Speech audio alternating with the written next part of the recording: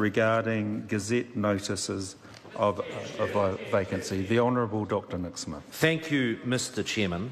The clause that we now debate is in respect to section 129 of the Electoral Act and the issue of by-elections.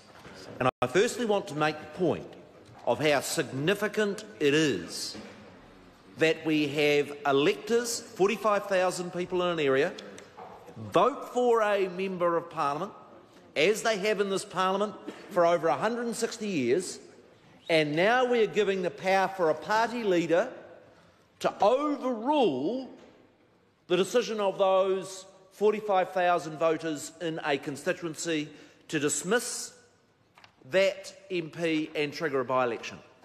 And what we are wanting to do— I'm sorry to interrupt the honourable member, but it has come time for me to report progress.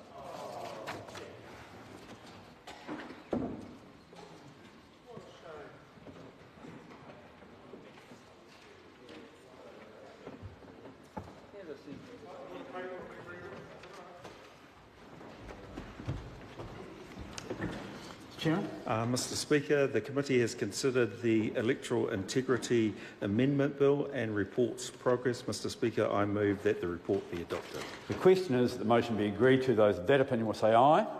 Contrary, no. The ayes have it. This bill is set down for further consideration in committee next sitting day.